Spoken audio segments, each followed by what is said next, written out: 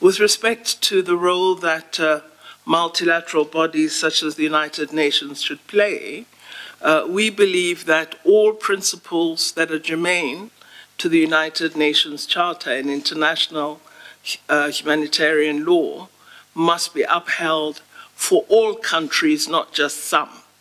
Just as much as the people of Ukraine deserve their territory and freedom, the people of Palestine deserve their territory and freedom.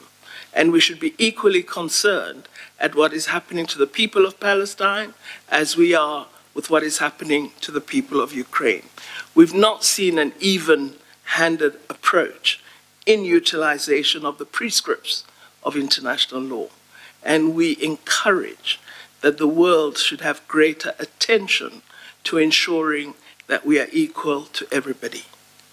This has been a concern, and this is what at times leads to cynicism about international bodies and a lack of belief in their ability to protect the weakest and most marginalized. We have to change that belief and cynicism and ensure that all international institutions treat all human beings in a fashion that shows them whether we are ICC, ICJ, UN Security Council, G20, EU, whoever we are, we will protect. This is important.